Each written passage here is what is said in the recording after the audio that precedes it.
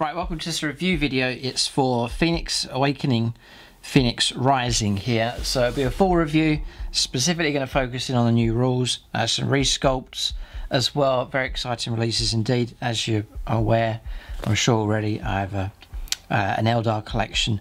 I've got Drukhari as well, so some amazing resculpts that Games Workshop have done. So very, very excited about that.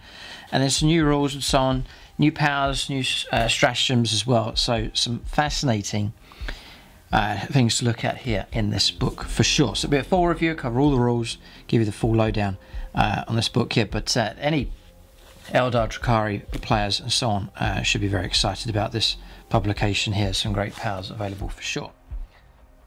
So I think what Games Workshop are doing is clever.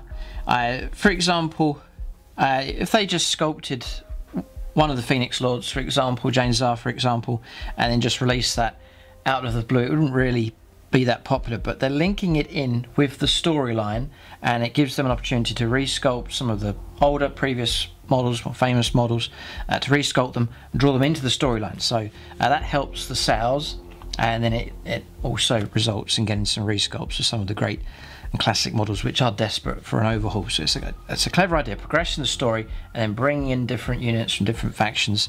And so hopefully this style of what Games Workshop are doing will hopefully affect all the factions. You'll see some great resculpts taking place, and it's very, very good news indeed. And I have to say, the Eldar stuff, you always worry, because I've always been very impressed by the Eldar models, even the ones that are available in fine casts like the Striker Scorpions, the Howling Banshees and so on. But the new models are utterly amazing, so great job from Games Workshop for sure. So thanks to Games Workshop sending me a copy ahead of time. This has been a bit delayed because I've been away here and just come back and this book has arrived. I get my Games Workshop stuff usually from gamingfigures.com, so you can check them out. They're the channel sponsor. Just means you can get your 40k stuff at a discounted rate. So here we go. It's exciting here. Eldar and Drukhari are already powerful, but there's some even more powers for them now. Interesting options and choices here. So we'll just take you through the artwork here. It's not the biggest of books. It's not huge, but I think any serious Eldar player, and Drukhari as well and so on, are seriously going to consider getting hold of this book. The Ancient and the New, Skein of the Stars, The Hunter Unleashed, The Fates of the Craft Worlds, Ulfway's Mercy, The Wrath of Camorra, and then Reborn. Great colour scheme, that one. Always been. I used to think it's not a very good colour scheme. I went to Warhammer World and saw the display that Games Workshop have there. If it's still on display, it's Iron and Eldar against Tyranids, I believe. It's like a lava or volcano wasteland, but the models painted up in that scheme just look fantastic, especially the Wraith constructs. Very, very impressive. The Harlequins, which I know a lot of people ask, I need to get on with those. I have the models. I have a list drawn up, a decent list proposed on the Plus channel, so it's all set up. I just need to, a bit of a psychological barrier with those because of the time it's going to take to paint them. Hope and Despair, Entwine. Yeah, you do get missions here with this. So there's some missions to play through. So you're introduced to the storyline as it progresses, and you can play out the missions as the storyline moves along as well. So you can get involved in the story also. And there it is. This is the Iron Dent. The Wraith Knight looks particularly cool. I just think the colour scheme is too basic. It's just yellow and blue, and there's not much to it. But you actually physically see the models. Even the photographs don't do it justice. They're just amazing presence on the battlefield. So, Theatres of War, Maiden World, and High Altitude. Just some interesting games to play. And then Echoes of War, Sky Strike is the first mission. Bitter Reversal, Confrontation. So you get 3 main missions there. And then now Craft Worlds. Been looking through this with interest. You've got your name generator there, just for help with names. Points, values, which we'll come back to as well. There's new Psychic Discipline, Runes of Fortune is available. Aspect Warrior Exarchs can now have access to a variety of different abilities for them. Usually it's just fixed, you find it in the codex, but now there's a table for each of the aspects, and you can select one or even add it on additionally to the one you already have. So you can really sort of tailor your army and list and the theme a lot now with these. Yeah, also Craft World attributes. We'll cover all of this stuff.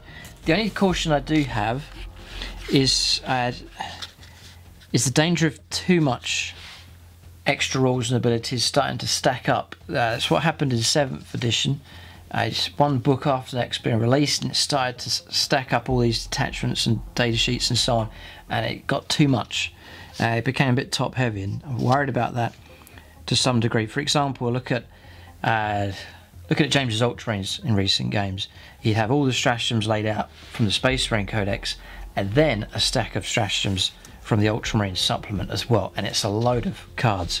And so the worry is that it starts to get too much to remember and so on. So just be a bit wary of that. Hope it doesn't go down that route where it starts to get just too much, overloads, and then sort of self-destructs the edition. Hopefully not. It's been very well organised so far, 8th edition, but the best organised of all the editions that I've played. But anyway, Jane Czar.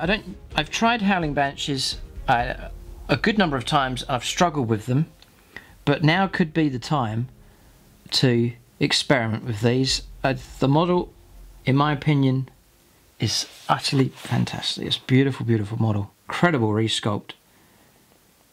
It's superb, and it's very exciting because you then think, well, what are the other Phoenix Lords going to look like?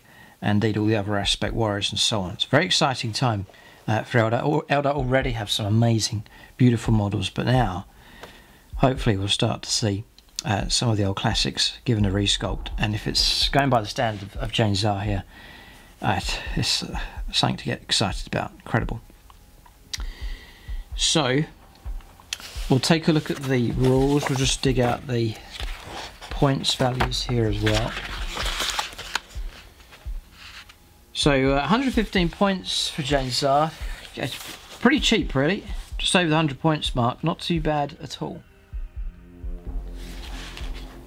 Yeah. I'm just thinking of other Phoenix Lords, Karandras for example. Resculpt of him is going to be pretty impressive, I would imagine. I have the older models, got the older Jane Czar model, but sort of out of scale now, smaller. You can tell they are dated, heavily dated models, and so they are desperate for resculpts. It's great that Games Workshop have done this. So I think this is the right way. Games Workshop have got to think of a commercial way of doing this effectively to sell the models. So bring them into the storyline, I think, is the best route. So it's clever stuff from Games Workshop. So power level 7, movement 8. This is very, very quick on foot here for the Howling Banshees, as you'll see. Weapon skill 2+, ballistic skill 2+, strength 4, toughness 4, 6 wounds, loads of wounds to try and get through, which is great. 4 attacks, leadership 9, and a 2+ save. It's armed with Silent Death, Blade of Destruction, only 1 per army. I think if I go for James, I've got to take Howling Banshees, and so therefore the plastic resculpts of those I'll need to get a hold of as well. But and again, they look fantastic as well. Ancient Doom and Battle Focus, so able to advance and still fire assault weapons with no minus. Sort of the usual rules for that. So acrobatic. This model can be chosen to charge with even if it advanced this turn. So brilliant. So it's 8-inch move plus a minimum of 1 and up to 6. So potential 14-inch move and then able to charge on top of that. If this model advanced this turn, you can choose to charge with it if it was within 15 inches of any enemy units instead of 12, and you can add 3 to the charge roll. So very, very swift on foot. I'd like to play these where you catch opponents out. They see an infantry unit on foot and they think, yeah, okay, maybe they're fast enough, but not realising just how fast these can move up the board. So, very, very quick. When this model fights, you can choose for its attacks characteristic to be equal to the number of enemy models within 2 inches of it after any piling moves have been made. That is an exceptionally good rule. So, very, very useful, again, and charging into hordes. Either light infantry or, because you're armed with such decent weapons here, there's heavy infantry as well, especially those that don't have a decent invuln save. So like a full squad of 10 Chaos Space Marines, James Czar would happily plunge into those and bring a lot of them down. Yeah, the Banshee Mask, no Overwatch as well, so tactically very, very useful. The no Overwatch ability is powerful, especially if you're trying to crack into something like a Tau gun line, for example. Cry of War. I used to run Wave Serpent, Banshees inside, and then a character or two. We could see that make a return. Cry of War unending. This model, and for any Howling Banshees units that are within 6 inches of it at the start of the fight phase, always fight first in the fight phase, even if they did not charge. So again, very useful because the Warriors Banshees getting cut down before they get a chance to fight. If the enemy has units that have charged or have a similar ability, then alternate choosing units to fight with, starting with the player whose turn is taking place. It's again tactically very useful power. And their War Shout. Resolve an attack made by a melee weapon against this model, it's -1 to the hit roll, so a little bit of protection for these as well. But yeah, James are brilliant. And a beautiful model, beautiful focal point for your Eldar army. Yeah, leave it in the comments section if you're excited about this, but the model looks fantastic. Really, really good. So, yeah, credit where it's due. Games Workshop have done a superb job. Howling Banshees here, again in plastic, they look fantastic. Plastic, they look fantastic. Okay. Howling Banshees then, we'll get points values here. I don't think they've changed in points. I could be wrong. 9 points, and you pay 4 points for your power sword. The pistol's free of charge, the Banshee Mask's free of charge as well. So 13 points. A 10-man, 10-woman squad is 130 points. It's cheap, really. And then with these extra enhancements, you can make them pretty good.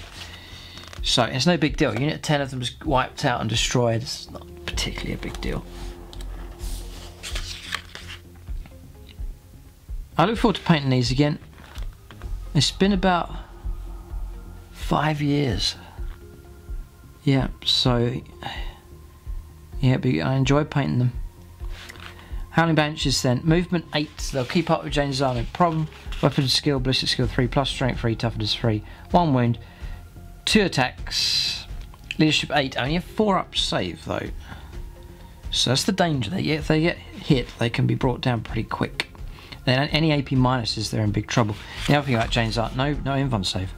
So it's interesting Games Workshop have kept that up. I was thinking maybe they'll bring in some kind of invuln save for the Phoenix Lords. Your standard sort of Phoenix Lord, a couple of them have it, but Jane's art, nothing here. No invuln save, not even a 5+, some kind of parry ability. There's nothing there. Same for the Howling Banshees. So the Howling Banshee Exarch can be equipped with one of the following instead of the Power Sword, the Executioner or the Triskel. Howling Banshee Exarch can be equipped with Mirror Swords instead of 1 Shuriken Pistol and 1 Power Sword. So you can take double Mirror Swords, or you can keep the pistol and take the Triskel or the Executioner. So, Shuriken Pistol, Power Sword, Banshee Mask.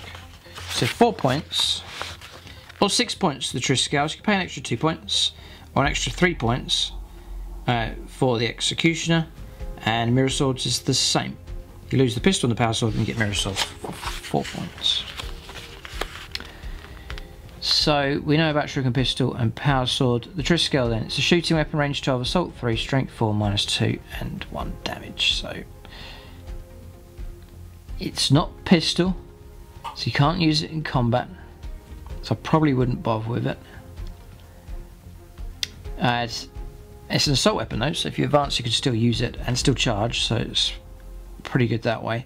The executioner +1 strength, so you're fighting at strength 4, which still isn't that impressive. It's even -3, and it's D3 damage though, so pretty useful if you're trying to chip away at a character. And the Exarch does get the extra wound and extra attack. Leadership's still the same. And then mirror swords is not AP -3, it's only AP -2. And when you use that weapon, you can reroll the hit roll. That's it. Not that. 3s to hit rerolling. Hit rolls. Okay. Now, out of all of those, I'd probably stick with what I've taken before. That's the execution. I'd go for that.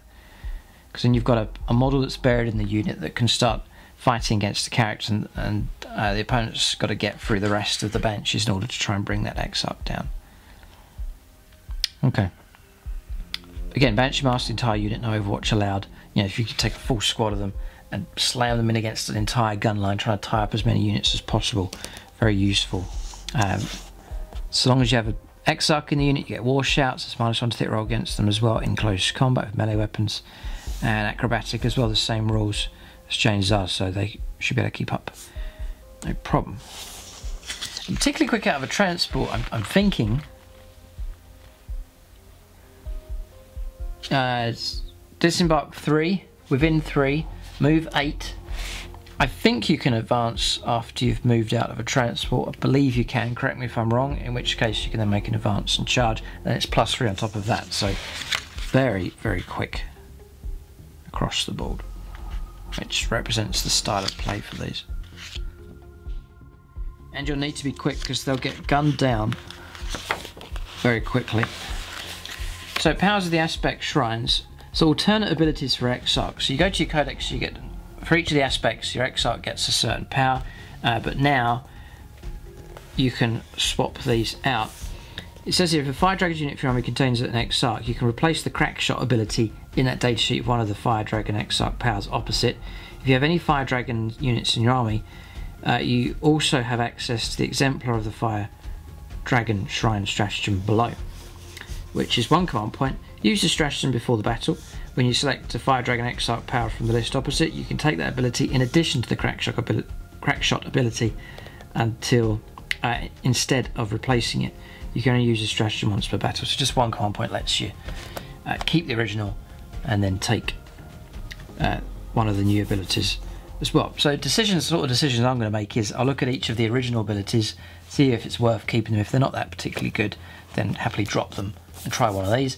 If the original power is really good, you want to keep it, then, and you still like one of these ones, pay the command point, take the extra power. But imagine, command points are pretty precious in the game, so it'll take a fair bit of convincing to actually pay the point here to keep both. Probably just go for the straight swap most of the time, I would imagine.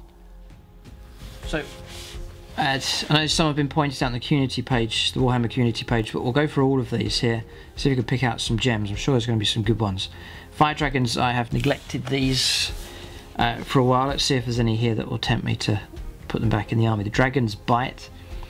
Whilst this unit contains a Fire Dragon Exarch, at the start of your shooting phase, you can change the type characteristic of that unit's fusion guns to Pistol 1 to the end of that phase.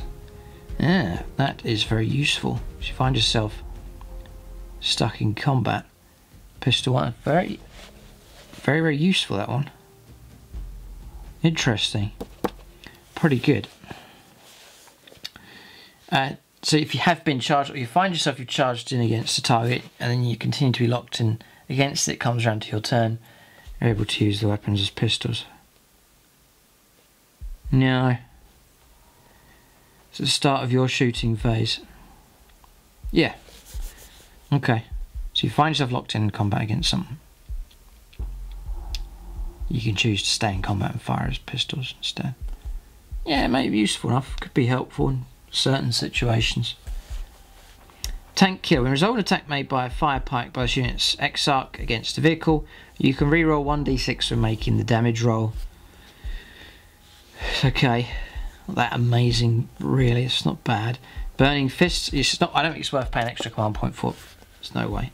Burning Fists, melee weapons in that unit's Fire Dragon's Exarch is equipped with have an armor penetration characteristic of -2, damage characteristic of 2. Resolve an attack made by a melee weapon by the unit's Fire Dragon Exarch, you can reroll the wound roll. If these get into combat, they shouldn't be, so wouldn't be looking to get into that situation. So again, I'd skip that one probably. Swift Step. Once this unit contains a Fire Dragon Exarch, this unit advances, you roll 3d6, discarding 2 of the results.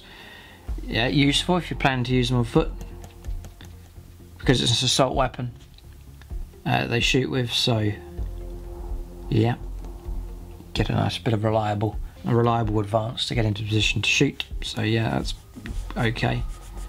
Maybe swap that one out for the original one. Wall of Fire. When this unit fires Overwatch, Fire Dragon Exarch in this unit equipped with a Dragon's Breath Flamer can make a Wall of Fire attack. If he does so, instead of shooting with that model, roll 1d6 on 2+, it's d3 mortal wounds. It's okay. Not bad. Then Burning Heat. Whilst this unit contains a Fire Dragon Exarch, when resolve an attack made by a melee weapon against this unit, it's -1 to hit rolls. -1 to hit them. Some protection, but overall, not too impressed by these. They're okay. I don't think I'll pay the extra command point for any of them. I'll just do a swap, I reckon, on some of these.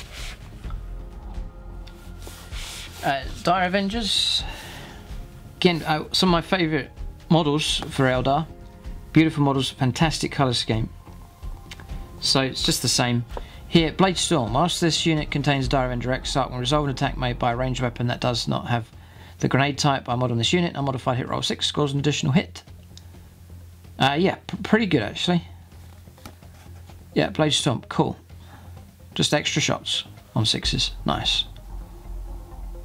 Yeah, cool, that's decent enough. Defend. Whilst this unit contains a Dire Avenger Exarch, when resolve an attack made by a melee weapon against this unit, it's -1 to the wound roll against them. Okay, and again, useful enough, just to add a bit more solidarity to those. Interesting. Stand Firm. Whilst this unit contains a Dire Avenger Exarch, when a morale test is taken with this unit, do not roll a dice. It's auto pass morale. Again, pretty good. These are decent here because they're affecting the whole unit. So I'm liking the look of these. Martial Adept. This unit's Dire Avenger Exarch has a weapon skill and ballistic skill 2+. That's okay. Shredding Fire. Ranged weapons that do not have the grenade type in this unit's Dire Avenger Exarch is equipped with have an armor penetration characteristic of -3, and its abilities text reads dash. Okay. Interesting. Ranged weapons.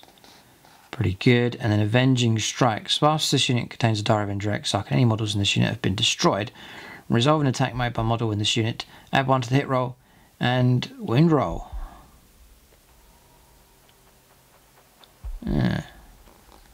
Any models in this unit have been destroyed. Resolving an attack made by a model in this unit, add 1 to hit and wound roll. That's an attack. I take it that's melee and shooting, in which case I was trying to take well, it could be. That's particularly effective. That one, very powerful. Yeah, I think it is. It just says an attack. Whilst this unit contains a Dire Avenger Exarch, and any models from this unit have been destroyed, so you lose 1 model, unit of 10, lose 1 or 2. When resolve an attack made by a model in this unit, add 1 to the hit roll and wound roll. That's incredibly powerful, that one. Avenging Strikes. Yeah, so Dire Avengers, some very, very useful powers for them. Yeah. Dark Reapers, I run these at the moment, they've been particularly helpful, so this is a way of just making them even better here. The way I've been playing them as most Dark Reaper or Eldar players that take Dark Reapers. I hold them right at the back line. They support long range, exceptionally long range fire support with a range of 48 Reaper launchers. So can that be improved in any way? Rapid shot. When this unit's Dark Reaper Exarch shoots, add 1 to the number of attacks made by that model's ranged weapons. An extra shot. Already worth doing. Brilliant. Rain of Death. When this unit's Dark Reaper Exarch shoots with its Tempest launch, you can reroll the dice to determine the number of attacks made. Yeah. Okay, useful enough. Grim Visage. Whilst this unit contains a Dark Reaper Exarch, subtract 1 for the leadership characteristic of an enemy unit, so I've been 6. Can't see any point in that one. Long range fire. Whilst this unit contains a Dark Reaper Exarch, add 6 to the range characteristic of range weapons models in this unit are equipped with. Again, very, very useful. Range 48 becomes range 54. Just means that you're further away from the firepower that your opponent has. So yeah, fine, good one. It's easy to, like an easy rule to remember, you know, just adding 6 inches to your range. Yeah, great. Just an extra shot for the Exarch. Oh, no, good. There's some good ones here. Deadly Touch. Resolve an attack made by this with a melee weapon. This unit's Dark Reaper Exarch and a modified wound roll of 6 inflicts 2 mortal wounds to the target. Almost completely pointless, because these shouldn't be in combat, find themselves in that situation, and then you've got to roll a 6 anyway for this to work, so no way. Focused fire. When this unit is chosen to shoot with, this unit's Dark Reaper Exarch can target a character unit, even if it's not the closest enemy unit, so long as the target is within 18 of the Dark Reaper Exarch. So the target's got to be within 18 is the only drawback to that one. But I like the long range fire one, cool. And the extra shot for the Exarch, nice, with rapid shot. So yeah, I'll be trying some of those, I reckon, for sure. It's Howling Benches, so brand new models. They have their Phoenix Lord, and now these for the Exarch. So Graceful Avoidance. Whilst this unit contains a Howling Banshee Exarch, when a model in this unit would lose a wound in the fight phase, roll 1d6 and a 5 plus the wound is not lost. Great. Brilliant. Anything to help them make a bit more survivable. So, fantastic. I imagine Eldar players are going to be excited about these. Because, yeah, the Aspect Warriors are decent enough as they are anyway, but this is really good. Piercing Strike. When this unit is chosen to fight with a Howling Banshee Exarch in this unit that is equipped with an Executioner, can make a Piercing Strike. If they do, to the end of the phase, -1 for the attack's characteristic and add 3 to the strength characteristic of that Howling Banshee Exarch, and that Executioner has a damage characteristic of 3. Nice. Yeah, cool. Piercing Strike. Great. Disarming Strike. At the start of the fight phase, you can select one enemy model within each of this unit's Howling Banshee Exarch, -2 from the attack's characteristic of that enemy model to a minimum of 1 to the end of that phase. So particularly useful against sort of very powerful characters and machines and so on, but they have sort of a limited number of attacks. So I think the example that Games Workshop used was like it even works on an Imperial Knight. It comes at you with 4 attacks, and then you can take -2 from the attack's characteristic of that enemy model. So pretty amazing. Yeah. So to a minimum of 1, so you could double up with units of Howling Banshees to really knock them down with their attacks. Select one enemy model.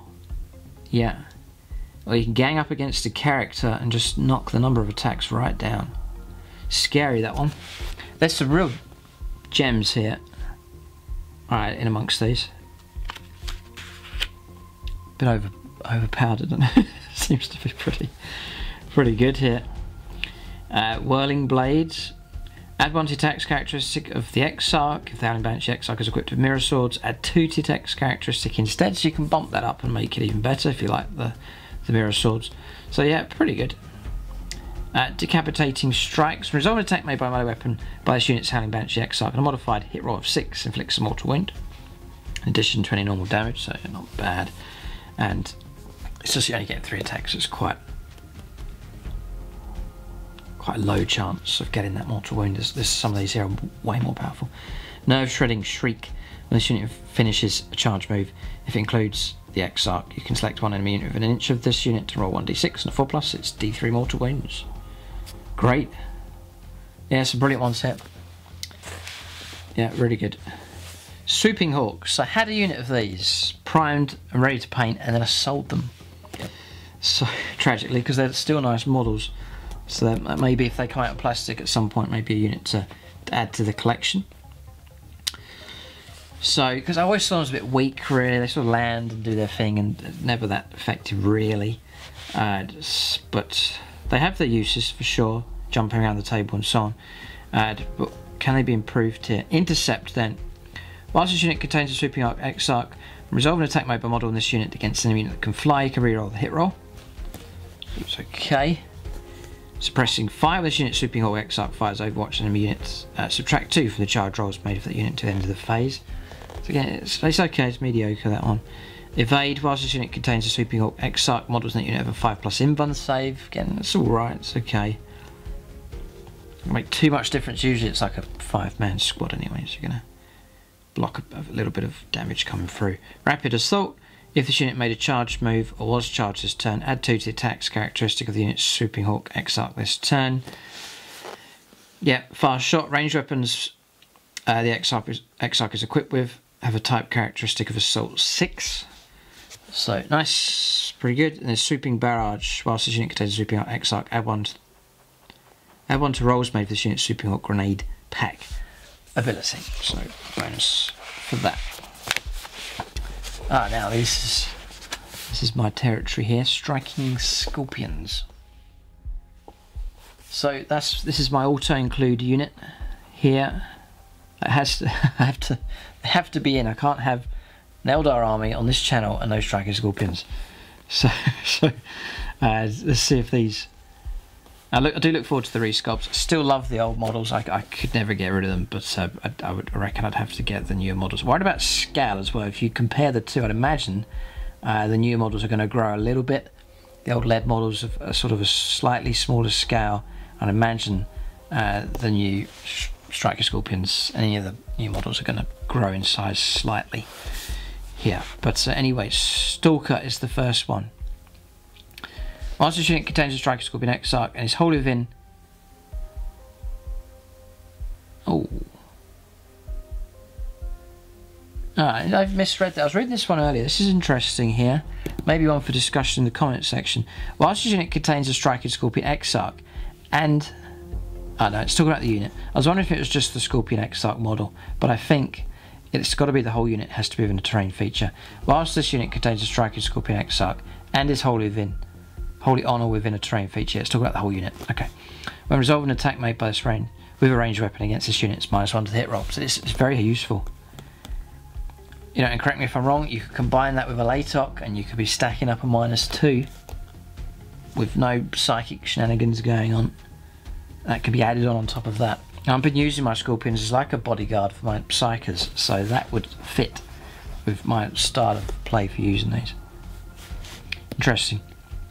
Crushing Blow. Add 2 to the strength characteristic of the unit's Striker Scorpion Exarch. It's not just the claw, it's the model. So,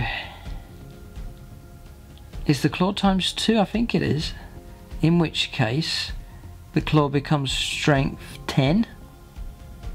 Because you're adding it not to the weapon, you're adding it to the unit's profile. Yeah, so claw fights at strength 10, unbelievable. Very useful. Trying to put wounds on vehicles and so on. Not that the unit's really designed to be doing that really, they're more for anti-infantry. So strength 6 is usually good enough anyway, 3's to wound the tougher infantry, and then 2's to wound anything that's toughness 3. So I'm looking at Stalker here just for the way I'm playing mine at the moment. If you check out the battle reports. Scorpion's Grasp. When resolved an attack made by a Scorpion's Claw from the Exarch, unmodified hit roll of 6 inflicts 1 mortal wound on the target in addition to any normal damage. And if you pay the command point and keep that one, 6s generates an extra attack, and those 6s also inflict mortal wounds. Pretty scary that actually. Cool. Ambush. Whilst this unit contains the Exarch and is wholly on or within a terrain feature, this Unit can always fight first in the fight phase, even if they didn't charge.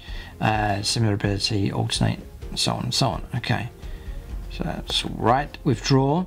At the end of the fight phase, this unit contains a Striker Scorpion Exarch within an inch of any enemy models. This unit can make a fallback move of up to 6 inches, as if it were your movement phase. So you can pull out if you want to. Yep, and that's useful because it's at the end of the fight phase, not your turn. It's the fight phase, so you could pull out at the end of the opponent's fight phase, I believe.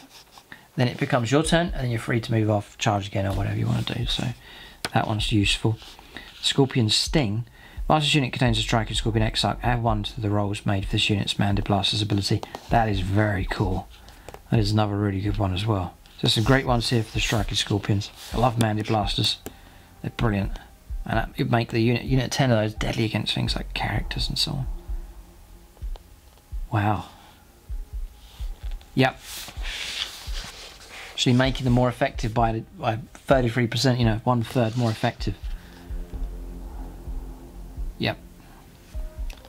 Difficult choices there. Oh, it's pretty good ones. Right, Shining Spears. The unit really that sort of helped my Eldar army through this season to turn things around. I'm running 9 of them at the moment. Yes, it's one of the key focal units of the current list that I'm running. So let's see what we can improve here, because the Exarch power is not that amazing, so bound to take one of these ones here. Just do a straight swap without spending the command point. So withdraw. At the end of the fight phase, if this unit contains the Exarch is within an inch of enemy models, this unit can make a fallback move up to 6 inches. As if it were your movement phase. Yeah, it's similar to the Striking Scorpions. Very, very useful for these. The ability to pull out, especially at the end of your opponent's fight phase, and then free to move off. Very, very good. Brilliant. Excellent. Tactically so useful.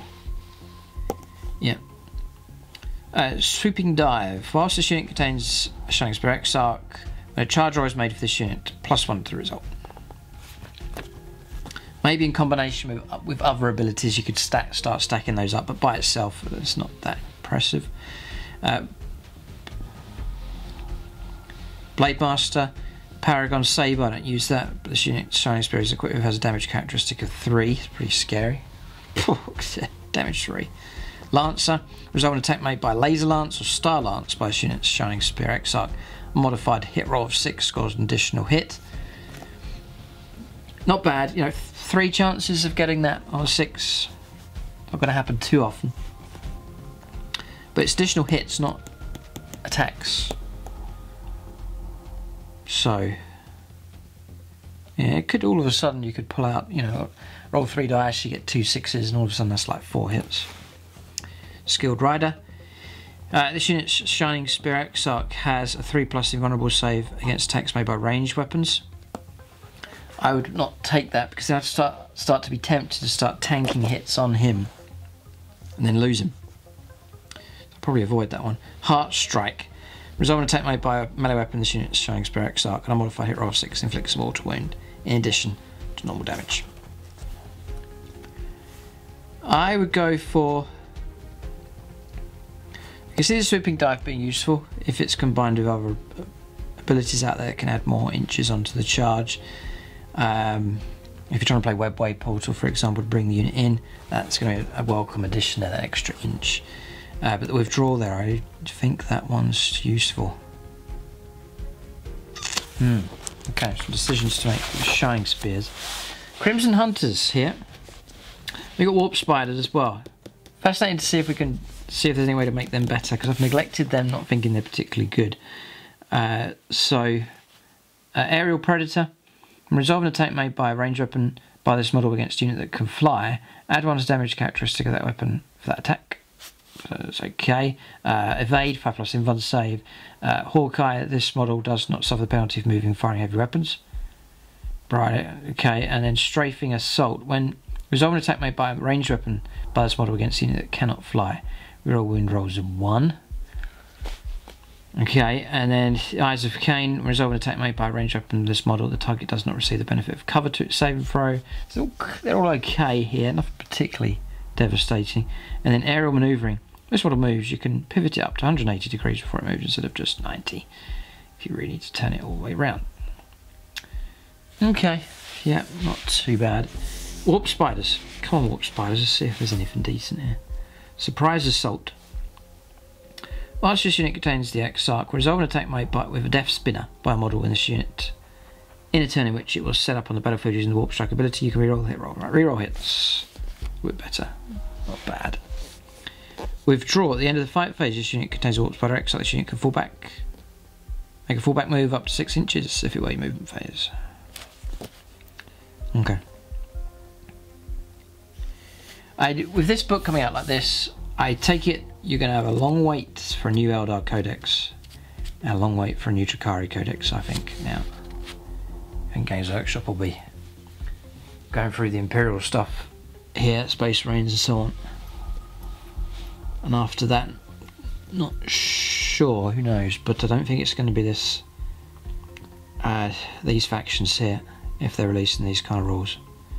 Could be wrong, but Web of Deceit. Once per battle in your movement phase, if this unit contains the Exarch, it can make a warp jump instead of moving normally. Remove this unit from the battlefield and set it up at the end of that phase. Anyone on the battlefield is more than 9 inches away from enemy models. This is your Web of Deceit then. Ability. Useful. Spider's Lair. Whilst this unit contains a warp spider Exarch and is wholly on within a terrain feature, when an enemy unit finishes a charge within an inch of this unit, roll 1d6. On a 3+, the enemy unit suffers d3 mortal wounds. Don't really want to get charged though. Yeah, okay, Flickering Assault. Whilst this unit contains a warp spider Exarch, models in this unit can pile up to 6 inches instead of 3. But why would you want to be in combat? So maybe to disrupt stuff, but okay. Spider's Bite. Power Blades in this unit's Exarch have a strength characteristic of +1 and damage of 2. Web of Deceit then probably is the one I'd go for. Just a way of manoeuvring, getting out of trouble and so on. Okay. This is interesting. Okay, Runes of Fortune. Next we'll take a look at these lower powered, easier to manifest powers here. Games Workshop starting to dilute the smite power here with multiple options just to add a bit of variety. Interesting they're doing this. So instead of knowing smite psychic power, Craft World Psycho models can instead know one of the psychic powers from the Runes of Fortune discipline. Smite is pretty good though, so these need to be pretty impressive to try and tempt me away, but we'll see what you can get here. So you can roll or you can select. Before the battle begins, generate psychic powers. That model that knows powers from the Runes of Fortune display using the table below. Okay, here we go. Fateful Divergence. It has a warp charge value of 4, so it's even easier to, very easy to manifest this one. If manifested, select one friendly craft or unit within 6 of the Psyker. To start your next psychic phase, you can reroll a single hit roll, wound roll, or save roll for that unit. And that is useful. For example, a Wraith Knight, and I'm hitting with the heavy Wraith cannons, I could use that to reroll one of the wounds. 2's to wound, I roll a 1, I've got to reroll on standby. So that could be useful that way. Some important roll, so you could, yeah. It's a single roller, yeah. Witch Strike. It's a warp charge value of 4. If manifested until the start of the next psychic phase, add 2 to damage characteristic that Psyker's melee weapons. Okay, if that's the role for them. Smite. So, can a question I've got is, can a Warlock with its low grade Smite swap that out and take one of these? In which case I'd be tempted to swap the Warlock powers out, get rid of that lower grade Smite, and then go for some of these here, but I'm not sure if you're allowed to do that. Ghost Walk. It's a warp charge value of 6. If manifested, select one friendly Craft World unit within 6 inches of the Psyker. To the start of your next psychic phase, when a charge roll is made for that unit, add 2 to the result. So, yeah. So you could stack that up on top of your Banshees, for example. Is it? Yes, Banshees. Terrifying. +3 to the charge, +2 to the charge. Yeah. You probably want a Farseer and a Jetpack just to keep up with the unit, but it looks like you can really stack up the charge rolls here. Eldar unit's getting very quick around the board here. Crushing Orb. So warp charge value of 4. If manifested, select one enemy character unit within 18 and visible to the cycle and roll 3d6. For each roll of 5+, that character unit suffers 1 mortal wound. So you pick on characters. These are all pretty good here. Well, not all of them, sorry. A few of them are pretty good. I'd be mightily tempted to drop Smite on some of the models. Because remember, if you've got multiple Psychers, that Smite becomes harder and harder to manifest. So it's worth moving out into some different powers here. Focus Will has a warp charge value of 6. If manifested, select one friendly craft world Psyker model within 6 inches of this Psyker until the end of this phase. When a Deny the Witch test is taken for that model, add 2 to the total. Yeah, tactically useful. Yeah. Yeah, so you could, for example, soup up Eldrad and make him really good at denying the Witch, and then that model has, I think you can deny 3 in a turn, so you really make him really good at denying powers. So these are very, very helpful, these. God, anyone that complains about how powerful Eldar are, they're going to be going mad with this book here. Impair Senses, so warp charge value of 6. If manifested, select one enemy unit within 18 inches of visible to the Psyker.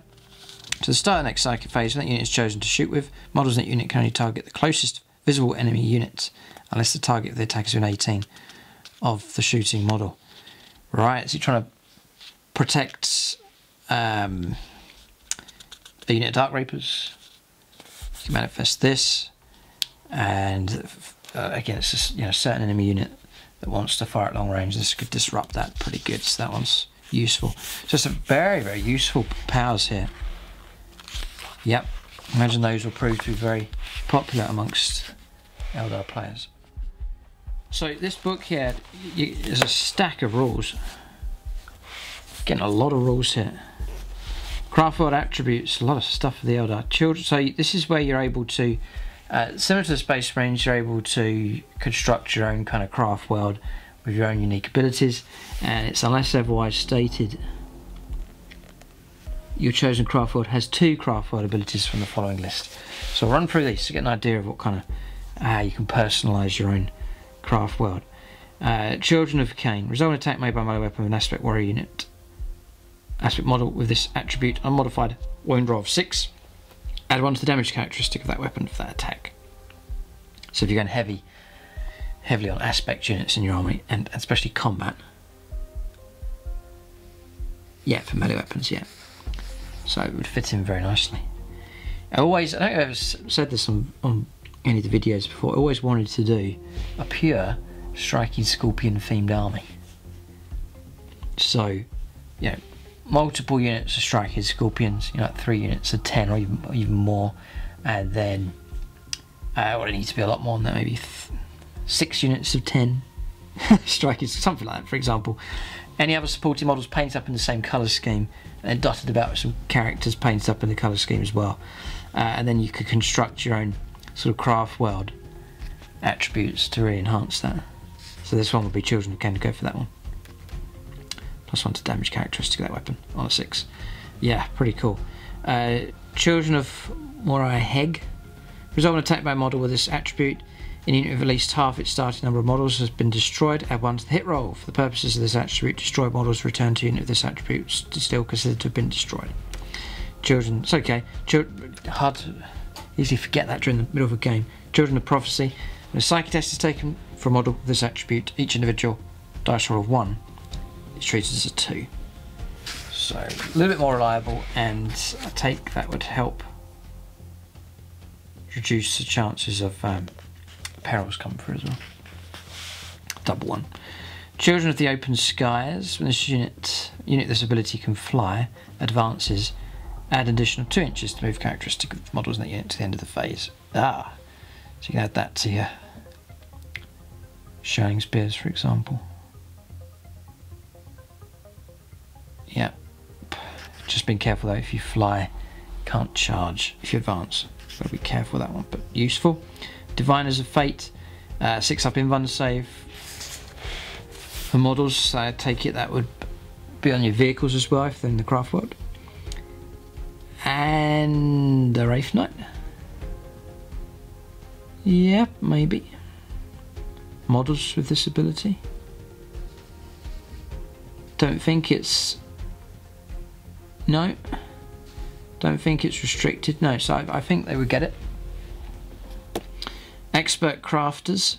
When this unit fires Overwatch, or is chosen to shoot or fight with, you can reroll a single hit roll, and you can reroll a single wound roll. That's pretty good. That's very useful. For each unit. Yeah, brilliant. Grim. When a morale test is taken of this unit, you can reroll the dice. Hail of Doom. The reroll, hit roll, reroll, wound roll is really good. Very, very useful. Oh. Hail of Doom. Resolve an attack made by it with a shuriken weapon by model of this attribute against an enemy unit within 12 inches of that model. Improve the armor penetration characteristic of that model by 1. For example, AB0 becomes AB -1. So good for guarding, bombs, landing, and so on. This does not affect the abilities of the shuriken weapons, so it's still an AB -3. It lists the shuriken weapons there. Headstrong. A charge roll is made for a unit with this attribute. Add 1 to the results, so +1 to charges. Wow, so you can stack. We've seen some of the other powers earlier where you're starting to stack up the distance you can charge. So there's some very powerful combos going on here. Hunters of Ancient Relics. Add 1 to attacks characteristic of models with this attribute whilst their units are within 3 inches of any objective markers. Interesting. Martial Citizenry. Resolve an attack made by Guardian model in this with this attribute. Reroll hit rolls of 1. 3 rolling ones. It's okay. Masterful Shots. Resolve an attack made by model with this attribute. The target does not receive the benefit of cover, so it scrubs cover. That's okay. Master of Concealment. Resolve an attack made by a ranged weapon against a unit of this attribute by model that's more than 12 inches away. The unit is treated as having the benefit of cover to its saving throw. So extra bonus there as well. But yeah, it's a great combos for sure. I think there's some more here. Yep. God, a lot of options, maybe too many going on here. Mobile Fighters. When resolve an attack made by model of this attribute in a turn in which that model's unit disembarked from a transport, we roll hit rolls of 1.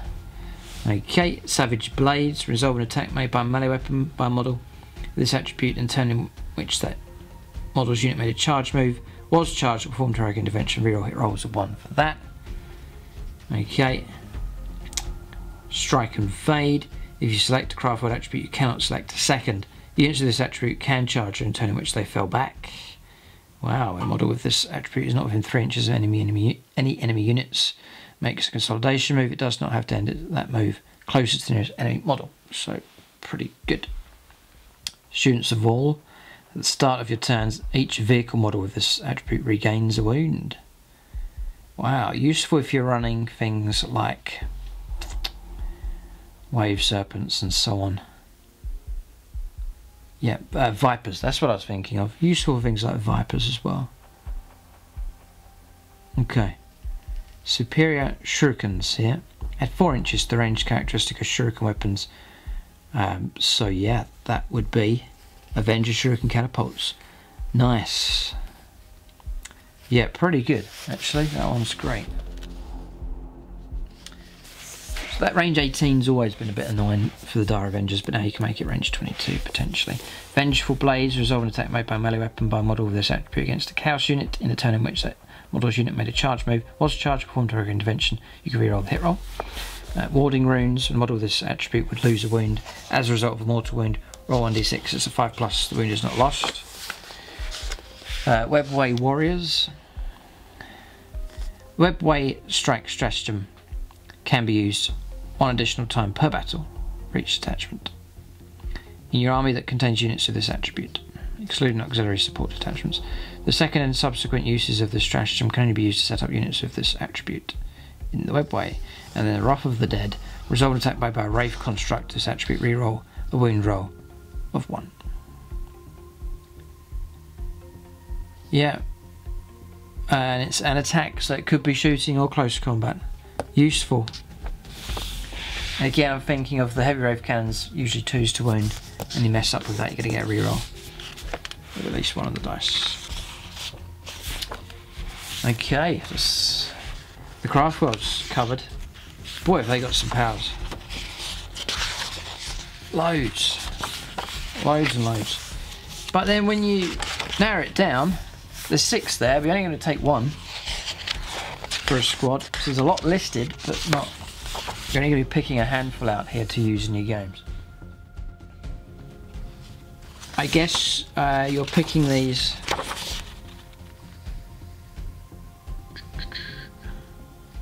Let's just check in here.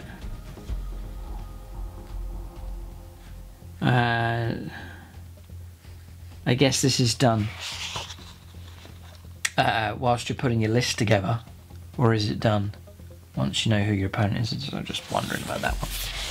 But I'd imagine it's whilst your list is being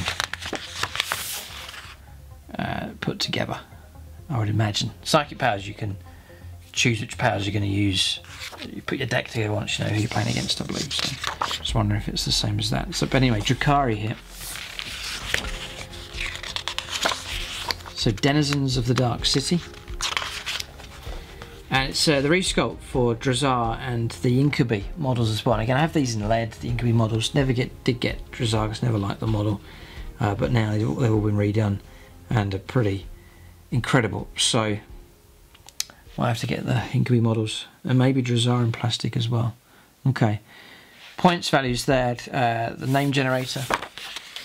And Drazar, Master of Blades now. Again, brilliant job Games Workshop have done.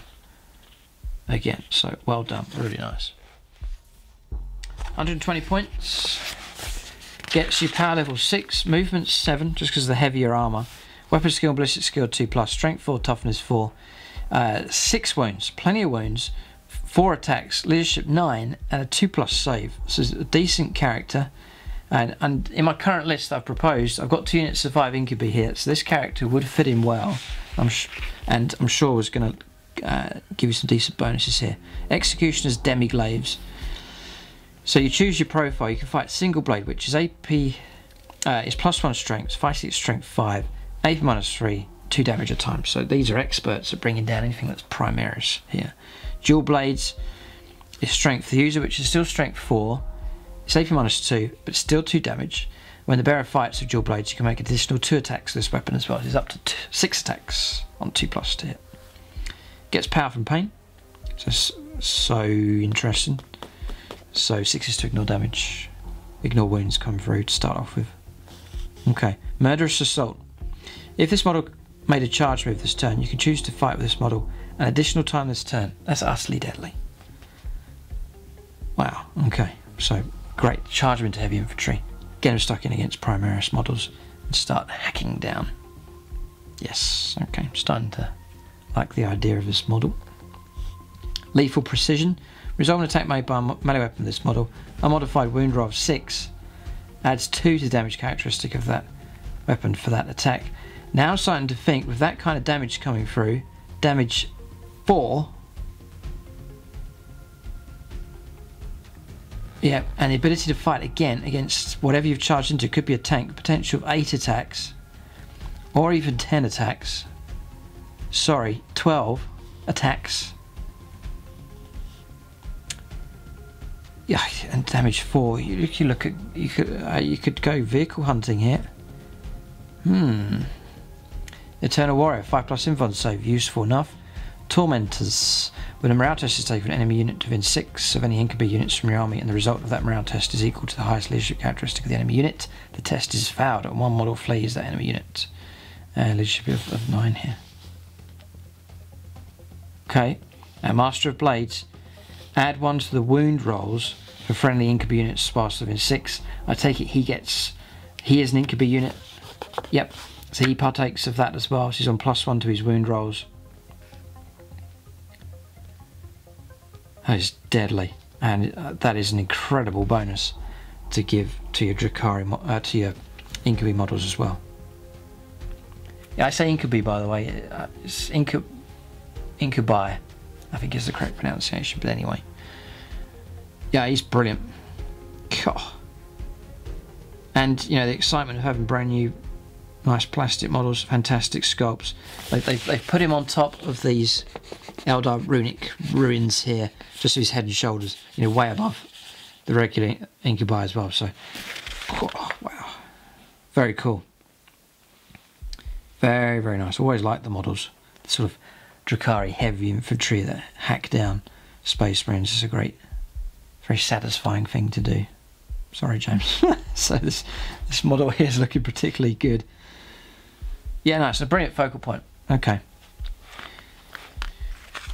Yes, so nice. Very nice. And there's your incubi models. They're expensive enough. 16 points a time. The Warglit, the glaive is 0, which is a straight 16. I run them in units of 5. You still get tons of attacks because you're running at power level 4 for unit of 5. You get the Clave X in with the unit. The Incubus is movement 7, weapon skill, ballistic skill 3+, strength 3, toughness 3, 1 win. 3 attack size base, which is fantastic. 3 up save, got heavy armour. The Clave X is on 2+ for his weapon skill, which is brilliant. Does have the extra wound. An extra attack on top of that, which is great. Leadership 9 as well. So the Clave X is excellent. The Clave then is +1 strength, fighting at strength 4. So, you know, 3 twinned Astra Militarum models becomes 2s with Drazar, Master of Blades. And then 4 twinned Space Marines becomes 3s, and AP -3. Brilliant. Only 1 damage though for the Clave, yeah. And then you can go for demi-claves instead of 1 clave. So single attack is +1 AP -3, +1 strength AP -3, just the same as a clave. But then you can go for dual blades. You can split and use them, which is a great idea. Strength for the user, so only strength 3, AP -2. But then you get 2 extra attacks. So if you find yourself fighting against guardsmen, you can split the blades and hack down more of them. Cool. Yeah, 2-step, brilliant. 6 attacks for a Clave X. Cool. Get power from pain. Lethal precision. So any 6s is damage 2, so still get that. You know, so unit of 5 of them still getting 16 attacks, 16 or up to 18 attacks with the dual blades. So tons of attacks from a small unit. And then Tormentors, they're all there as well. Models running away. Brilliant. Nice, brilliant resculpt. So, you know, key character resculpted and appropriate unit resculpted as well. Brilliant combination. And then, you know, commercially, again, from Games Workshop, they'll be selling the 2 lots together. You know, people are going to want to buy the character, they're going to want to buy the box set. So it's great to sculpt and release both at the same time. So, excellent strategy here. Obsessions then for the Drukhari. So sort of customizing your own raiding party here of Drukhari. So we'll see what you get here. So Cabal Obsessions. So there's some in the Codex. There's a whole load more now. So Dark Mirth. Subtract 1 from the leadership characteristic of enemy units whilst within 6 inches of any units from your army with this obsession. So doesn't sound very good, but I can imagine you could stack it with other abilities to make it pretty potent. The first time an enemy unit fails a morale test in battle, add 1 to leadership characteristic models from your army with this obsession to the end of the battle. Deadly Deceivers. Units of this obsession can charge in turn in which they fell back. Interesting. When an enemy unit finishes a charge within an inch of any units of this obsession, roll 1d6. On a 6, the enemy suffers a mortal wound. Disdain for lesser beings. None of them stick out too much at the moment. When morale test is taken for the unit with this obsession, no more than 1 model can flee. It's a K. Reticulous Flayers. Unit of this obsession that has the power from pain ability always benefits from the eager to flay bonus. Even during the first battle round. Resolve an attack made by melee weapon by model of this obsession against unit is not a vehicle or Titanic, and a modified hit roll of 6 automatically scores a hit and successfully wounds the target as well. Interesting. Mobile Raiders, +3 to move characteristic of models of this obsession that can fly. Yeah, useful for your Raiders, Venoms and so on. Soulbound, When a nerd to suffering roll is made for a model of this obsession, you can reroll 1s. Units of this ability, units of this obsession do not have the power from pain ability, instead gain a nerd to suffering bonus. Okay, so yeah, pretty good. Toxin Crafters. Resolve an attack made by a poisoned weapon by model of this obsession. An unmodified wound roll of 6. Add 1 to damage characteristic of that weapon for that attack. This does not apply to artifacts of cruelty. For the purposes of this obsession, a poisoned weapon is any weapon that has the poisoned weapon ability. So, okay, like an agonizer, for example.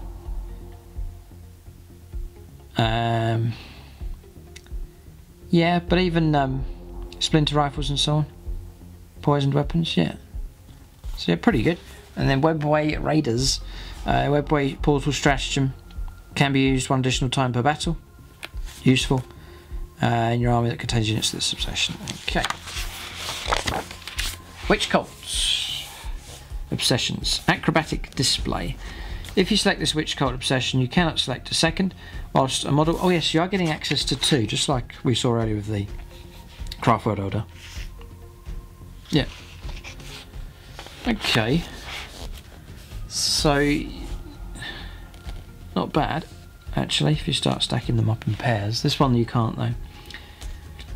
Add model of this obsession that has an invuln save is within an inch of enemy units. Improve its invuln save by 1. Interesting. To maximum 3+. So yeah, your witches, when they get stuck in and they have the dodge ability, that's particularly good. Whilst the model of this obsession that does not have an invuln save is within an inch of enemy units, has a 6+ invuln save. Quite easy to remember and very, very useful. Art of Pain. Whilst units of this obsession have the power from pain ability within an inch of enemy units, they treat that current battle round as being 1 higher than it actually is when determining what bonuses they get from the power from pain. Okay. Next one is Berserk Fury, is it? It's F-U-G-U-E. Correct me if I'm wrong on that one. Resolve an attack made by a melee weapon by a model of this obsession that made a charge move, was charged, or performed heroic intervention. This turn, a modified hit roll of 6 scores an additional hit. You cannot select this obsession, you already have this selected the Precise Killer's obsession. 6 is for additional hits. Pretty good, quite straightforward. There's nice bonuses there. Precise Killers. Resolve an attack made by a melee weapon by a model of this obsession. Unmodified wound roll of 6. Improve the penetration characteristic of that weapon for that attack by 1. So AP 0 becomes AP -1. That's useful. You know, witches attacking with standard weapons or AP -0, but a little bit of ability to put an AP -1 would be helpful enough. You cannot select this obsession if you've gone for the Berserk Fury obsession, however it's pronounced. Slashing Impact next. After model of this obsession finishes a charge move, you can select one enemy infantry biker or monster unit within an inch of it, roll d6 and a 5+, it's a mortal wound. Quite tame, really, that one.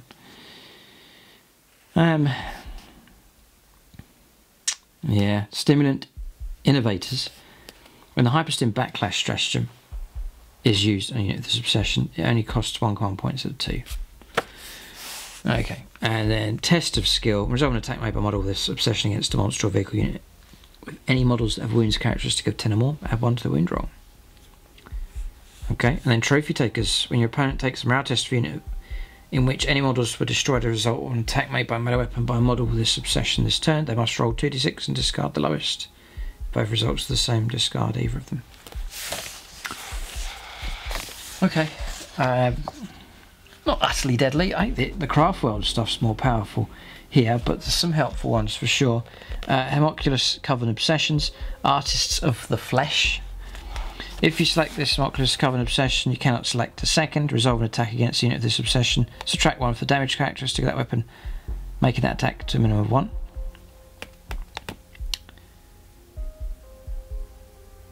Yeah, helpful, just to make them difficult to wound. Dark Harvest. After unit of this obsession fails a charge move, each one that you can select one enemy unit within an inch of that model and roll 1d6 and a 5+. The enemy unit suffers a mortal wound. Okay, and then Dark.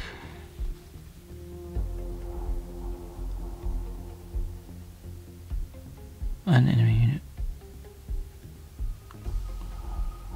Yeah, 5+, multiple 5+. Yeah, pretty good that one actually. Dark Technomancers. When a unit of this obsession fires Overwatch or is chosen to shoot with, you can choose to enhance any or all of the ranged weapons models in the unit they're equipped with. If you do so until the end of the phase, resolve an attack made by that weapon, add 1 to the wound roll, add 1 to the damage characteristic of that weapon for that attack. If any unmodified wound rolls of 1 are made for the attacks for the enhanced weapon, the firing model suffers a mortal wound. So it's a bit of a trade-off, but that's pretty good as well. Experimental creations, add 1 to the strength characteristic of all models of this obsession, resolve an attack made by poisoned weapon by model of this obsession against a unit that has the lower toughness characteristic. The attacking model, add 1 to the wound roll. The purpose of this obsession, a poisoned weapon as any weapon with a poisoned weapon ability. So there's a lot of rules here to remember. So I like to choose ones that are easy to remember. You know, in the middle of a game, you've got to remember straightforward rule. Always remember it, because you can go for a really clever rule, and if you forget it, it's no help to you. Hungry for flesh. A charge roll is made for the unit of this obsession. Add 1 to result. Plus 1 to charge is easy and useful enough. Master of mutagens, I think. Resolve an attack by a poisoned weapon by model of this obsession against a unit that is not a vehicle titanic. Unmodified hit roll of 6 automatically scores a hit and wounds the target.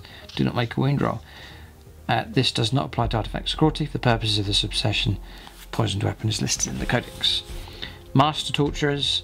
When the torturer's craft stratagem from the codex is used on a unit of this obsession, it only costs 1 command point instead of 2. And then obsessive collectors. When an enemy unit is destroyed as a result of an attack made by a melee weapon by a model in a unit from your army with this obsession, you can select 1 model in that unit to regain up to D3 lost wounds. If the attacking model is, I thought it said Yarrick. If the attacking model is a rack, you can instead return up to D3 destroyed models to the unit. Cool. Place them on the battlefield in unit coherence. If models placed in this way, they are not returned to the battlefield. Wow. Pretty good. Okay, the last section here is the Ynnari, which I've avoided.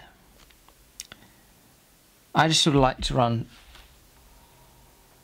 pure armies, so like and try and make the army work. So pure Harlequins, pure Drukhari, pure craft. That's sort of the way I play it, but everyone has their own tastes and the way they wish to play. But if you like a bit of everything, then you can go for Ynnari here for sure. So we'll cover these units and abilities here. So, Psychers of the Reborn, instead of knowing powers from the Runes of Battle, Runes of Fate, or Phantasmancy Discipline, Ynnari Psychers must know their powers from the Revenant Discipline. So they've been retrained, different psychic powers. Abilities, if your army is battle forged, all troops, units, and Ynnari detachments gain the Reclaim the Galaxy ability. In addition, if your army is battle forged, all Ynnari units, other than beasts, incubi, and scourge units in Ynnari detachments gain the Strength from Death ability. To Reclaim the Galaxy, unit with this ability within range of objective market controls it, even if there are more any models within range of it. If an enemy unit has a similar ability, it's whoever has those models. Strength from Death. When a unit is destroyed, units from your army with this ability draw strength from death until the end of the turn. If a unit is drawing strength from death, that unit fights first in the fight phase, even if it did not charge.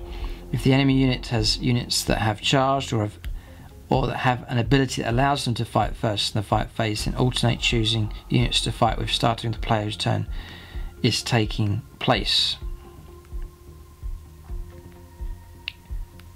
Okay. The unit is destroyed. Units from your army with this ability draw strength from death to the end of the turn. Resolving an attack made by a melee weapon by model that is drawing strength from death and that made a charge move this turn or has another ability that allows it to fight first in the fight phase, add 1 to the hit roll. Okay.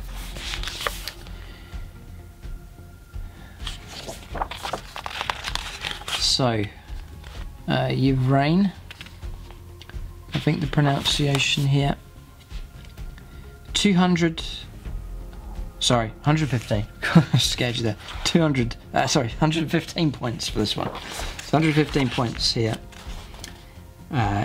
for the Yvrain here. So fascinating models for sure.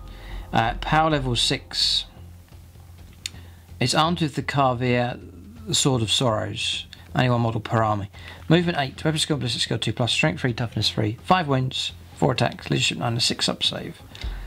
The Sword of Sorrows is +1 strength, fighting at strength 4, 8 -2, and it is D3 damage. Gets strength from death. Herald of the Unad. When another Eldar model is slain within 6 inches of this model, you can roll 1d6 on a 4+. It regains. This model regains a lost wound. Wow. If that model was a psychic, you can immediately regenerate 1 additional psychic power for that model to know from the Revenant Discipline. Brilliant, brilliant powers here. It's 4+ in save for Rune Suit. Gyrinx Familiar. When a psychic test or deny the witch test is taken with this model, add 1 to the test. Very useful. And then the Revered Figurehead. This model can embark aboard any Eldar transport model, regardless of that model's transport restrictions.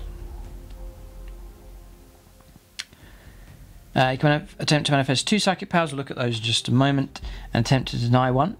You know, Smite and 2 powers from the Revenant Discipline. But that power there, the Herald of Unad, is very, very useful. God. Very, very useful. The Visage next. 80 points. Okay, power level 4. Movement 8, weapon skill and ballistic skill 2, plus strength 3, toughness 3, 5 wounds, 5 attacks, leadership 9 and 3 up save. It's armed with the Asuvar, the Sword of Silent Screams, as a force shield. So the sword is +2 strength, fighting at strength 5, 8 -3 and D3 damage. If any models in a unit are destroyed as a result of an attack made by this weapon, subtract 1 with the leadership characteristic of that unit until the end of the turn. So get strength from death. Champion of Unad here. When another Eldari model is slain within 6 inches model, you can roll a d6 and a 4+. The model regains a wound. If that model was a character, add 1 to this model's attacks characteristic. Right. Useful. Way of the Blade. Reroll hit rolls of 1 for attacks made by a melee weapon by a friendly Ynnari model, whilst their unit is within 6 inches of this model. Okay, and the Warden of Yvain. When a friendly Yvain model within 3 inches of this model would lose any wounds as a result of an attack made against that model, this model can attempt to intercept the attack. Roll 1d6 on a 2+. The model does not lose those wounds, and this unit suffers 1 mortal wound for each of those wounds. Gets a 4+ invuln save. Good bodyguard. And Revered Figurehead can go inside any Eldari transport. And then next, the Yunkan here. A fascinating, crazy model, but it's superbly put together. It's a fascinating model for sure. It's 280 points. Pretty expensive. Probably better than my 400 point Wraith Knight though, I would imagine. So power level 14. Movement 8, weapon skill, ballistic skill 2+, strength 6, toughness 6, 9 wounds. Wow, leadership, attack 6, leadership 9, 3 up save.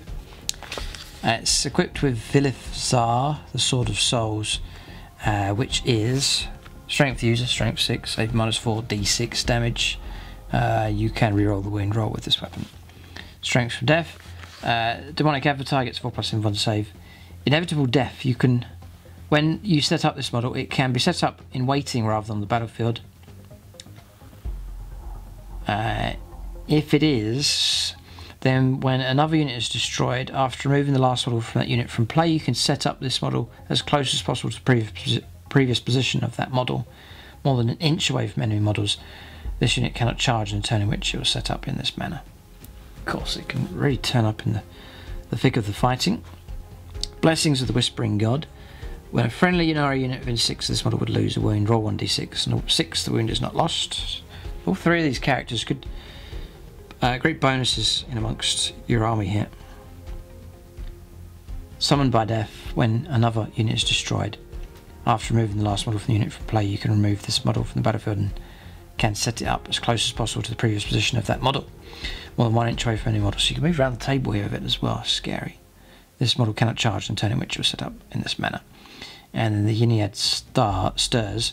When a Marautus is taken friendly, units within 6 inches do not roll the dice. It's auto pass.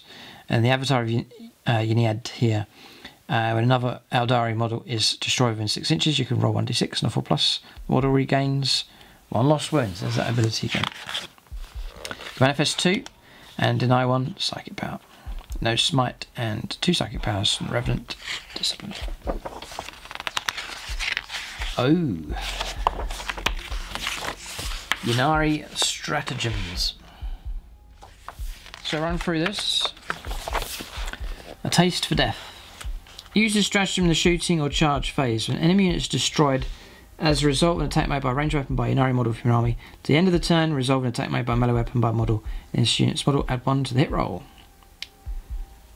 Okay, useful. There's only 1 command point, +1 to the hit rolls. Whispering Spirits. Use this stratagem in the morale phase before a morale test is taken for an enemy unit of an inch of any Ynnari units from your army. To the end of that phase, subtract 2 for the enemy unit's leadership characteristic. Eesh. Almost 2 to leadership. Ugh, I don't know about that one. Maybe stacked up with other stuff, but it's quite expensive for that one. Uniad's Net, 2 command points. Use your stratagem at the start of your charge phase. Select a Ynnari bike unit from your army. This unit can charge even if it advanced. Useful. Very useful.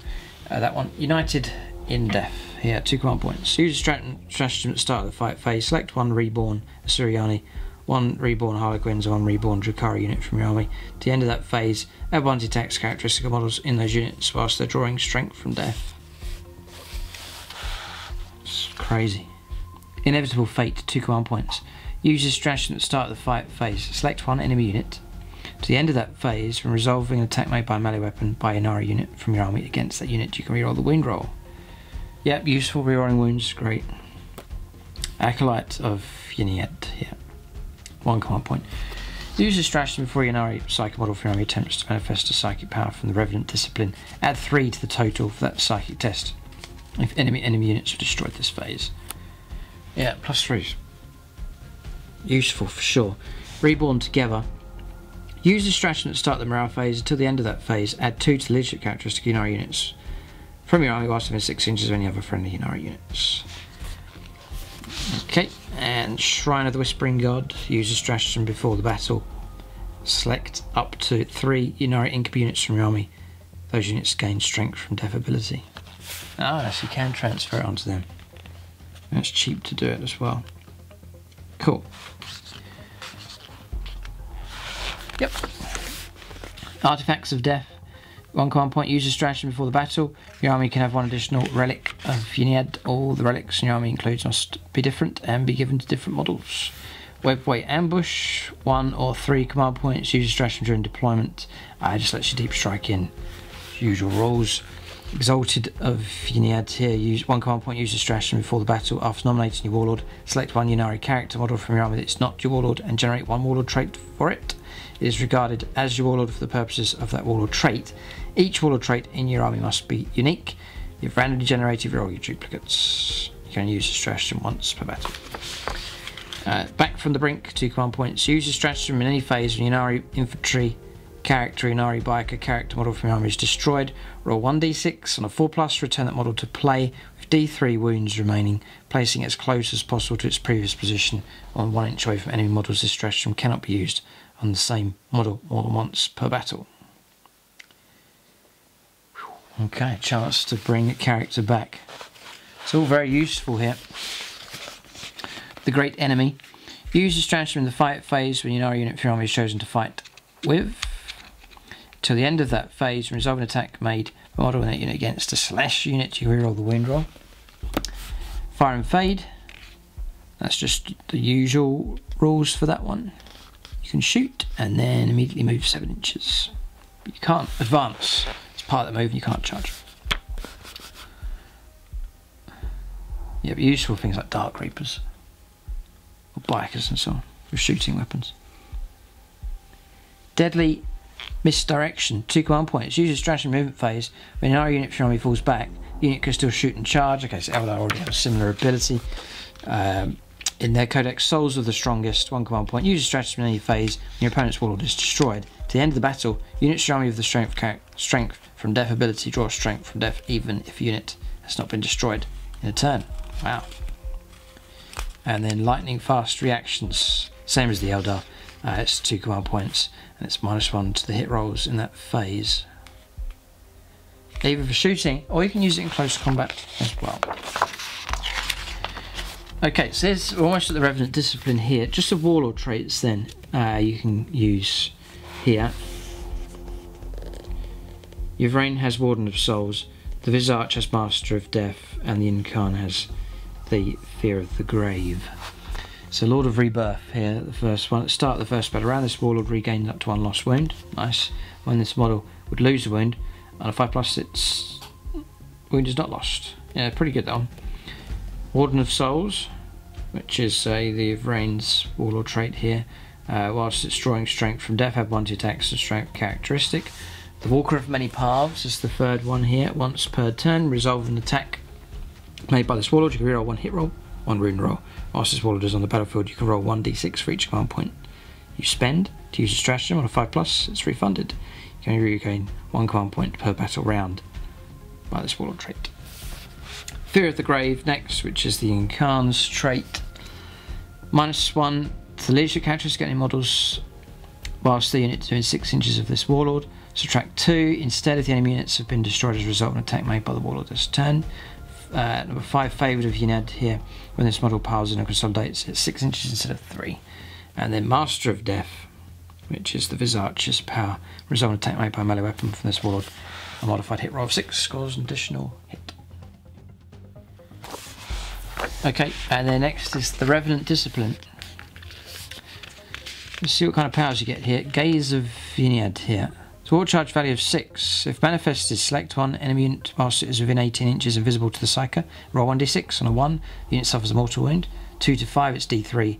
And on a 6, the unit suffers d6 mortal wounds.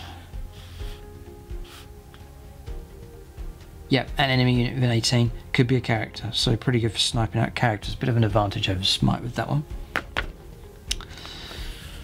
And the potential to... well, Smite's similar, isn't it? To cause more damage if you roll high enough.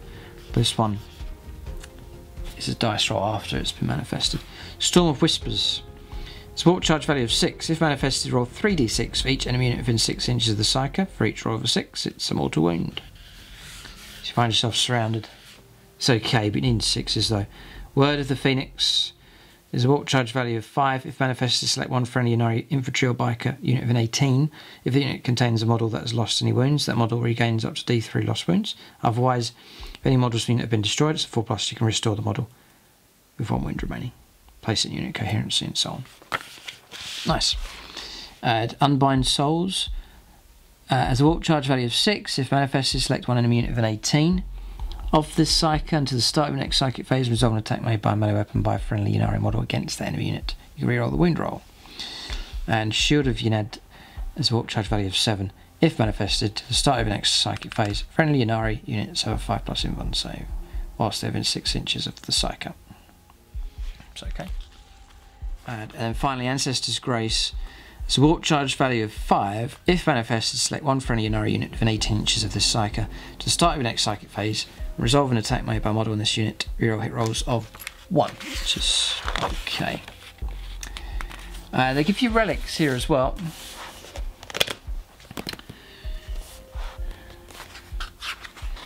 So this is if Ynnari, I take it from this, I could be completely wrong on this, I take it they're not going to get their own codex then. This is covered this, plus extra stuff for the Drukhari and the craft worlds as well. It means Games Workshop not going to have to produce a separate codex. You just go to this campaign book to get all of your up-to-date rules and points and stratagems and so on. I believe that's the way it's going to work for the Ynnari. Yeah. Because they've covered everything here. Relics. So the Hungering Blade. Model equipped with a power sword, Starglaive or Husk Blade only. This relic replaces the power sword, whatever the weapon was. It is +3 strength, AP -3 and 2 damage. Really good stat line. Resolve an attack made by this weapon. A modified wound roll of 6 inflicts a mortal wound in addition to any other damage. It's a decent weapon, that one, the Hungering Blade. God, it's really good. The Song of Unad here. It replaces a shuriken pistol, becomes range 18. Still remains pistol 3. God, I think it's the longest range pistol I've ever seen. In 40k. Range 18. Strength 5, AP -1, 1 damage. Resolve an attack made by this weapon. Wound roll of a 6+. This weapon has an armor penetration characteristic of AP -3 for the attack. If any models in the unit are destroyed as a result of an attack made by this weapon in a turn, subtract 1 of the leadership characteristic of the unit until the end of that turn. Mirror Gaze. Resolve an attack made against a model with this relic. It's -1 to hit roll.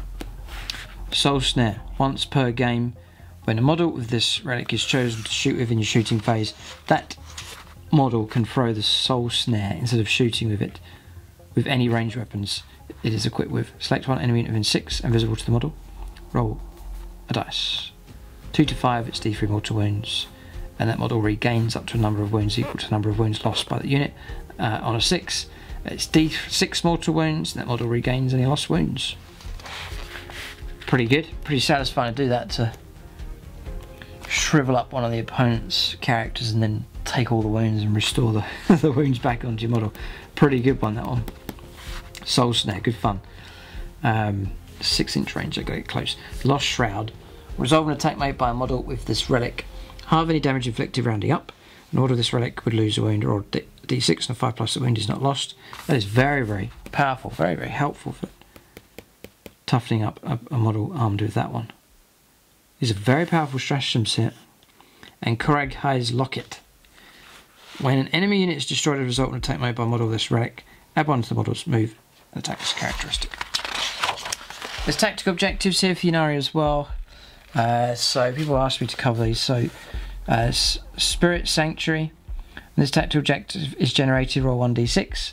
Score 1 victory point if no enemy units are controlling the objective marker corresponding to the result rolled at the end of this turn. So very straightforward.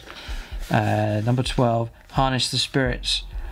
Score 1 victory point if at least one Ynnari model from your army successfully manifested a psychic power from the Revenant Discipline this turn. Very easy, that one as well. Feniad's Glory. Score 1 victory point if 3 or more units were destroyed during this turn, the result of attacks made by Ynnari units from your army. Yeah, doable as well, pretty good. Quite long points though, but quite easy to accomplish, so pretty steady here. 14 is Surety of Purpose. Score D3 victory points if you have achieved at least 2 other tactical objectives this turn. Right, so you can stack them up and get that as a bonus. These are all pretty very doable here. 15, Deaths Every Visage. Score 1 victory point if at least one enemy unit was destroyed by in either the psychic, shooting or fight phase this turn as a result of a psychic power manifested or an attack made by a Ynnari model from your army. Score D3 victory points if at least one enemy unit was destroyed in all 3 phases, which is quite doable actually. And then Soul Surge. Score 1 victory point if 3 or more models were destroyed during this turn as a result of attacks made by Ynnari units from your army whilst those Ynnari units were drawing strength from death. Okay. Oh, and there's a bit of story at the back. Yeah, not seen that before. And there you go. And that's the end. A bit of a creak as the book closes here. Hope and despair entwine here. The Eldari race are in decline, but they'll not be wiped out for a good while. There's some really good powers inside this book. So yeah, I'll be referencing this one for sure. Even just to get a hold of the book and just take some of the bonuses, just improve your Craft World army or your Drukhari army and so on. But there's some very potent stuff in here. It would be silly just to skip this one as an Eldar player because there's some great enhancements here. Even if you're not going to get any new models and so on, or even change your list, you can start enhancing your Exarch powers and so on just by taking some very tasty options available here from this book. So thanks to Games Workshop for sending me a copy through ahead of time. And then check out gamingfigures.com. They do Games Workshop at a discounted rate. But that's the full review here, giving you all the details, all the stats and rules. That's the approach I take with these Codex reviews, just to give you the full lowdown on what's going on in these publications as they come out. Keep a lookout for more reviews on the channel. Thanks for watching and tune in next time.